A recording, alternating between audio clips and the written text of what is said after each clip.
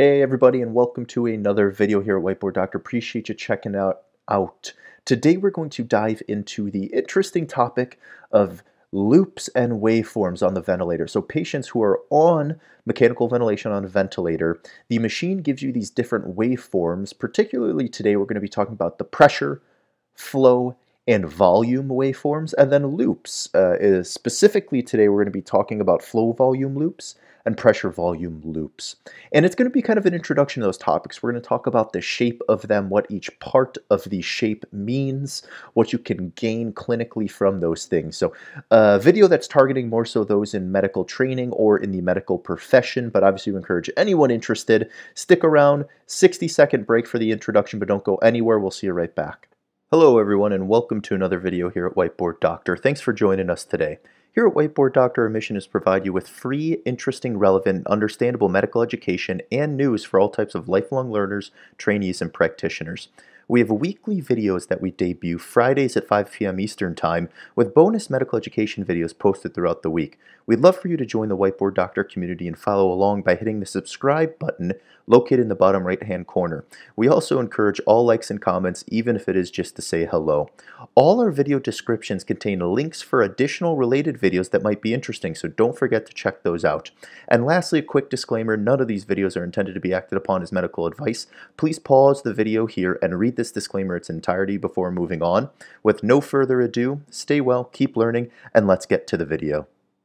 All right, thanks for sticking around. So starting with waveforms, there's three basic waveforms that the ventilator gives us. There's the pressure time waveform, so pressure is the P. There's the flow time waveform, so flow is this V with the circle over it. And then there's the volume time waveform. All right, so these are the three main waveforms the ventilator gives us when looking at it, or that we can find on the ventilator: pressure, flow, and volume.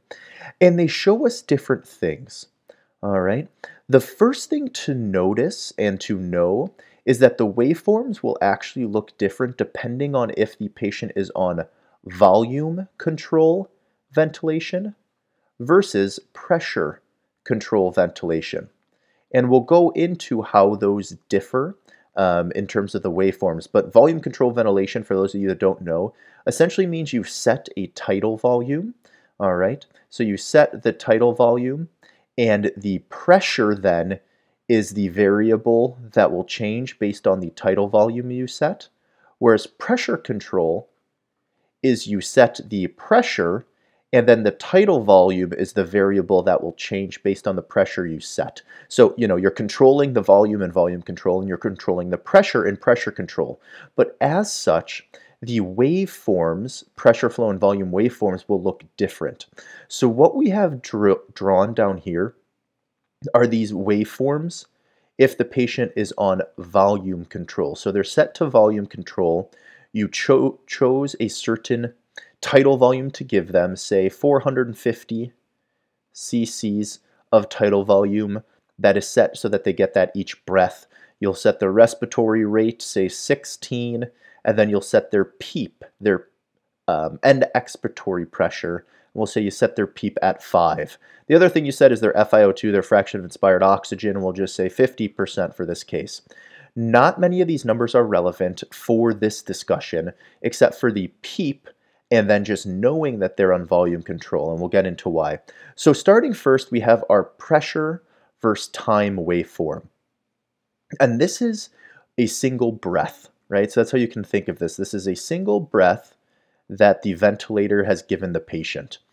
So if we're thinking about this, it's how the pressure changes in the circuit, the ventilator circuit, with that breath. So the things we have are, let's see if we can draw, probably not. There's a patient, right? A stick figure patient. They're lying down. Here's their arms lying at their side. Here's their head. Here's their mouth, eyes. And they have an endotracheal tube in their mouth, right? Hooked up to the ventilator machine, right? And the ventilator machine has our waveform stuff, but the ventilator is pumping volume into the endotracheal tube that then goes into their two lungs. And the pressure in this closed circuit, right, lungs, trachea, endotracheal tube is what's being shown here. Notice that this is zero pressure, and the pressure waveform does not start at zero. And that is because of the PEEP. What you have set is a end expiratory pressure, and that is the PEEP. The PEEP is where this pressure waveform starts because the PEEP is the pressure in this circuit all the time. Whether they're breathing in or breathing out, the PEEP is always there. And that's what the start of this pressure waveform is showing, the PEEP here. So you have your PEEP, and then the pressure starts to increase. This is when the breath is going in, right? So this is inspiration. And on the pressure waveform, you might see two different things. You might see this, which is just a smooth transition to increasing pressure. And if it looks like this, it means the ventilator gave the breath. The alternate option, which maybe will be easier to understand, is if there's a little dip here, a little decrease in pressure, this right here is suggestive that the patient took a breath, right? Because the patient contracted their diaphragms and created a slight negative inspiratory pressure, so the pressure dropped just for a second, and then the ventilator noticed this, and then the ventilator gave them their volume-controlled breath. And this is what the waveform will look like. It increases, increases, increases to a point, and this top pressure here is going to be known as the PIP, or the peak inspiratory pressure, the highest pressure that is seen in the circuit when that volume is given. And the peak inspiratory pressure is usually a surrogate for kind of airway resistance, because it's the pressure that is seen in this circuit when they're pushing the breath in. So if you have a lot of bronchoconstriction, or the ET tube's got a clog, or there's a lot of mucus, there's more resistance when you push that breath in, so this PIP, this peak inspiratory pressure, might be higher. Then what happens after you get to kind of this maximal peak inspiratory pressure is the pressure in the circuit drops. And you won't always see this plateau here. I put this plateau here just to demonstrate that this would actually be known as the plateau pressure. But this is something that needs to be measured. You have to do a plateau pressure. And a plateau pressure is after the breath is pushed fully in. So picture the ventilator pushing that breath in. You then pause at that maximal amount of tidal volume. And the plateau pressure is this plateau that you'll see, which is representative primarily of the compliance of the lungs. Some other things contribute as well, such as how heavy the chest wall is and those types of things, which is out of the kind of indications of this video discussion, but this would be the plateau pressure. Note though, unless you're testing for the plateau pressure, you won't see this here, right? Essentially this waveform instead will just come like smoothly down. It'll come to a peak and then start to come down, all right? You won't see this plateau that you would see if you were testing the plateau pressure as we drew out here. All right, so then the pressure decreases until you get back to not zero, but to that end expiratory pressure you set, which is PEEP, and we said our PEEP is 5, so this right here would be a pressure of 5 millimeters of mercury. All right, and that is under volume control during a single breath. If it is under pressure control, right, so we said this is in volume control. We're just going to draw right here quick. If it were pressure control, just the shape of the curve looks a little different, because if there's a smooth pressure, so you're setting the pressure, it'll look more boxy, right? So it'll look like that, although I apparently am a little slanted. That was unintentional. But it'll just go straight up like this and come down. And this would be under pressure control settings. So again, you still have your PEEP here. The peak inspiratory pressure, the PIP that we talked about up here, is going to be the pressure that you set for pressure control, which will correlate to here. If I set their pressure control for, I don't know, choose whatever you want, 20, this PIP will be 20. And that is what I set on the ventilator because I'm controlling the pressure. It doesn't go higher than I set it. And then it will smoothly come back down. So that's what it would look like under pressure control. It'd be much boxier. All right. In a future video, we're going to talk about how these morphologies change with different kind of pathophysiologic responses, whether it be flow hunger or breath stacking or ineffective triggering or flow starvation. So look for a future video on that. This is just the introduction. Next waveform we have is flow. That's what this V with the circle over it, it's flow. So this is flow by time. It's a flow time waveform. Again, under volume control. So what we see here is a box. So you start at 0, right? You start at 0 flow. It's not like pressure where there's a peep already set. There's no flow baseline. And then what you get is you get inspiration. That's what is on top here. You get inspiration. I guess I'll just write inspiration here. And that's that flow shooting way up to help the patient inspire. It's flowing in that volume that you set. All right? And this here, understandably so, is the peak flow. And the peak flow is actually not a surrogate, but a result of your inspiratory time. Your inspiratory time, also known as your I time. This makes sense, right? Because what I said on the ventilator is a volume. I said each breath I want them to get about 400 cc's. So how much flow there needs to be to give them 400 cc's depends on how fast I set that breath to go in, right? If I set that breath to go in over 1 second, it would have to flow that volume in differently than if I set that breath to go in over 2 seconds, because it would have twice the time to push in that 400 cc's of volume. So the peak flow here is related to the I time, the inspiratory time, which is something you set on the ventilator, if that makes sense. Hopefully it does.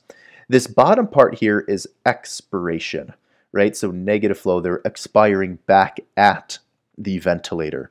And it should always return to 0 here, right? It starts at 0 and it returns to 0. Again, we're going to go into abnormalities at another time, but something you sometimes see is if this does not go back to 0, we're just going to erase that. We'll put the line back in. But let's just say it doesn't go back to 0 and then it starts another inspiratory breath. See how you're not at 0 yet? This can sometimes be suggestive of things like air trapping. Again, look for that video. We're going to be putting it out hopefully in the next week or so on how these waveforms change depending on different possible pathologies going on. So this is in volume control. We'll draw again. If it were to be pressure control, the waveform looks a little bit different. All right, you get this increase as we did, but instead of that boxiness, you get a decrease that's slanted and then your expiratory breath. So instead of this box for pressure control, you get more of a triangle shape rather than that box shape, which is just related to how the flow will work in pressure control versus volume control. All right, last but not least for the waveforms is volume versus time waveform. And this waveform looks pretty obvious, right? The volume will increase during inspiration, so this left side is inspiration, and then the volume decreases during expiration. So that's pretty straightforward, right? In the future video, when we talk about different things that could go wrong, we'll talk about things like, again, air trapping, volume goes up in inspiration but doesn't return to 0 in expiration, or things like breath stacking, volume goes up, comes down, but then they take another breath really quickly, some of those types of things. So this is the introduction to the waveforms in volume control with some shout outs to the pressure control changes, different parts of the waveform, what they mean, and future video, which we'll end up putting in this video's description once it comes out. We'll go into the pathology that can happen and then clinically what you should change. Now let's talk about loops. We have two main loops we're going to talk about. The first is the pressure volume loop, pressure on the x-axis, volume on the y-axis. And this is what a pressure volume loop tends to look like on the ventilator. It does not start at a pressure of 0, right? But it does start at a volume of 0. The pressure it starts at, again, is going to be the PEEP, because there's pressure in that circuit all the time, no matter what.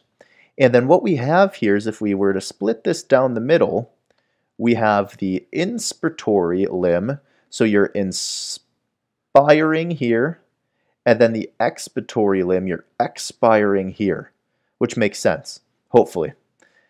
The different parts of this loop, things that they talk about that are important to know, are the inflection points. So if we were to draw this and just make it maybe a touch more obvious, the inflection point, what we would draw is something like this. Very kind of flat out, and then an abrupt change where it starts to go up. And this would be the lower inflection point, LIP, lower inflection point. And what we can see happening here is the pressure is increasing with very little volume increase up until this point, right? And the thought with the lower inflection points are this is where compliance changes. So this lower inflection point is the pressure it requires to open up the alveoli. And in a perfect world, the lower inflection point would be equivalent to the PEEP you have set, because you don't want these alveoli, right? The alveoli are kind of these grape structures where air exchange happens. You don't want them to collapse and then have to be opened and then they collapse and opened and then they collapsed, because that can cause something called atelectatrauma, which is bad for the lungs. And we don't want atelectatrauma. But this lower inflection point is when the pressure has to ramp up before the volume starts to change. And again, in a perfect world, it would be kind of equivalent to your PEEP, because that is where the alveoli are kind of perfectly distended, not over distended, not under distended. The lower inflection point is the pressure where the kind of PEEP is just right for those alveoli to stay open. Then there's an upper inflection point. And the upper inflection point is where the curve of this waveform starts to change. And the upper inflection point would be when there's, we'll again make it more obvious. So excuse us, it's not going to connect, but that's okay. So the upper inflection point could look like this. It is where, again, the pressure starts to increase a lot and the volume does not increase. And this is known as the upper inflection point. And this is when the alveoli start to get over distended, meaning they are too open. Alveoli are a bunch of grapes. You can get alveoli that are under distended, and that can cause atelectatrauma, as we talked about. You can get alveoli that are kind of porges just right, or you can get alveoli that are over distended. Right? They're way dilated. They're very over distended. And the upper inflection point tells you the pressure when they're over distended, right? Because the pressure starts to increase a ton, right? This way, with very little increase in the volume that is given. And if it gets bad, they call it a bird's beak. And you don't want the bird's beak. It means that your pressures or your volume are set too high, because you're starting to get overdistension of the alveoli. So what you want it to look like is similar to how I drew it the first time, if I can replicate that drawing, let's see, which is where you don't really have much of an inflection point, and it goes back down into expiration. All right. And again, we're going to get into this more in that future video about the pathology, but let's just draw this here. If you start to get loops that look like they're lying flatter, sometimes that means that there's a decrease in compliance, right? Because there needs to be bigger pressure changes, P, on the x-axis, with smaller volume changes. Whereas contrarily, if you get loops that are sitting upright more, again, those are smaller pressure changes with larger volume changes, so that could be improvement in compliance. All right, so when it lies flat like that, this is actually better compliance, positive compliance, better compliance. And this is worse, or actually it's in green, but you get what I mean, worse compliance. And we'll talk more about that in the future video. The last loop we're going to talk about is here. It's the flow volume loop. Let me erase some of this just because it gets in the way. Oh, I erased the F for flow. So the other one over here is the flow volume loop. All right, and the flow volume loop, I don't look at it as much. Maybe I should. I guess I'm guilty of that. But the flow volume loop here is inspiration on the top, positive flow, expiration on the bottom. And you want it to have this nice, smooth contour. There's not much to say about this loop until we talk about pathology, but a few things that you might notice with the flow volume loop would be something like sawtooth pattern, all right, or the scoop pattern, which is kind of scooped. And these mean different things, whether it's obstruction or mucus or what have you. And again, look for that future video for that. But the flow volume loop, you want it to follow this nice inspiratory, expiratory contour on the ventilator when you look at that loop. Hope that was helpful. Let us know what thoughts, comments, questions you have down below. Again, we're going to be kicking out that other video on the pathology that can change these waveforms and then clinically what to consider.